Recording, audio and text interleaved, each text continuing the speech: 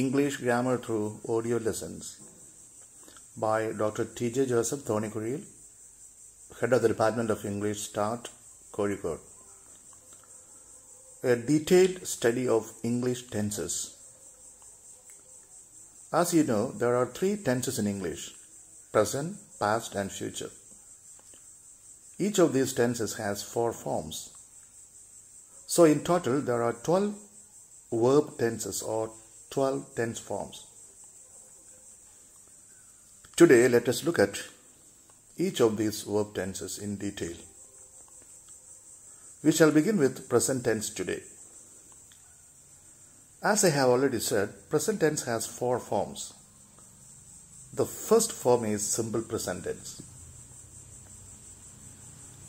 What are the uses of simple present tense? The first use of simple present tense is to express universal truths and general facts. For example, water boils at 100 degrees Celsius. The earth revolves around the sun. These are universal truths. John is a teacher. He lives in Cottoncherry. Victor sings well. These are examples of general facts.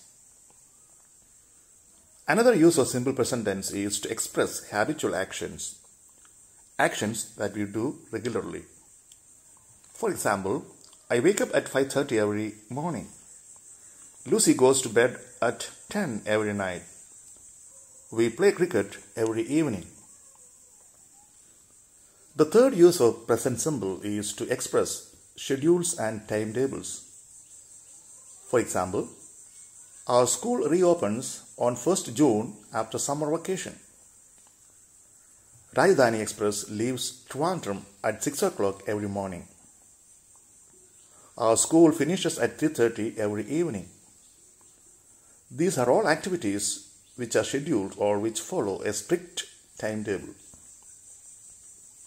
Another use, let us say, the fourth use of present simple is to describe people, places, and things in the present context. For example, Jobster is a social worker. He comes from Kasaragod. He is a very generous person and helps people in need. Here we are describing Jobster's present activities, so we use simple present tense. Similarly, if you describe a place or a thing that is existing now, you use simple present. For example, Calicut is a big city. It has a lot of hospitals, schools, and colleges. The people of Calicut are very friendly. The city has beautiful beaches as well.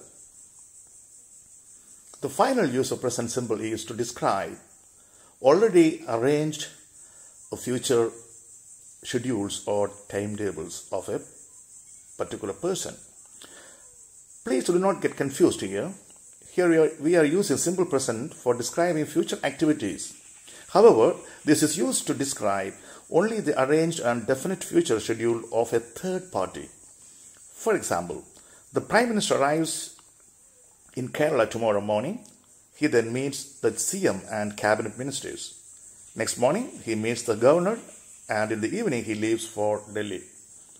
Here, someone is speaking about the Prime Minister's arranged scheduled future activities. While using simple present tense, you should be very careful in observing the subject-verb agreement rules. For example, I, we, you, and they will take the root form of the verb, that is, we won. On the other hand, he, she, it will take the root form or we won plus s, es, or ies, depending upon the nature of the root verb. For example, I drink milk every night. We play every evening. You do your homework every morning. They drink milk every night. But he drinks milk every night. She drinks milk every night. It, say, the cat drinks milk every night. With third person, he, she, and it, the root verb takes s, es, or ies, depending upon the form of the verb. Most of the verbs require s to be added to the root verb. For example, he eats rice, she sings well, John works very hard. But there are some exceptional verbs which require es or ies to be added to the root verb. For example, verbs that end in o, ch, sh, double z and double s add es to the root verb. For example, he goes to school, she watches TV every evening. My mother washes clothes thrice a week. The bee buzzes. He always misses his train. If verbs end in y, then there are some other rules to make the verbs singular. If the verb that ends in y is preceded by a vowel, then we add only s to the verb to make it singular. For example, she plays every evening. He buys a new shirt every month.